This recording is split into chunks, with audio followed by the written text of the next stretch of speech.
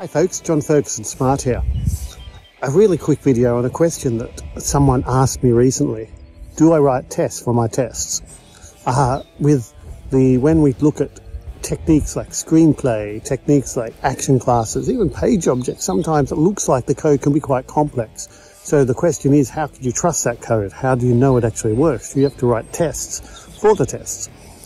The answer is, well, actually, sometimes I do, but only when the code is non-trivial enough for me not to trust it. For instance, support code, infrastructure code, code that's setting up test data, code that sets up non-trivial bits of data that needs to be transmitted to an application, for example. That sort of thing, I will test drive. I will write unit tests. And the reason I write unit tests, it's not actually unit tests, I just test drive it. I write examples of how that code should work, what that code should do, and then I make that work. So I just basically do test-driven development on the test code. It's not a big deal.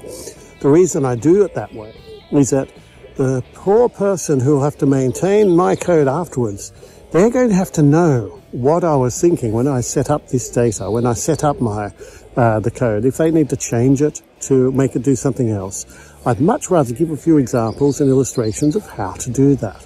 If it's non-trivial infrastructure code, for big applications, sometimes you need that, then yeah, sure, write mini executable specifications for that code.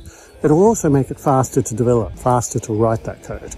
So in that case, absolutely. For other situations, if you think your actual test code needs tests, it's probably too complex. You're probably trying to make it too much. If there's too much conditionality, if there are for loops, if it does different variations, then your code is probably too complex. When do you need tests for code? Typically when it does complex things, when there are conditions, when there are different paths through the code, when it does calculations. If you're in that situation, either you have infrastructure code, in which case you'll want some unit tests, or if you're in a normal test code, then your test is probably too complex.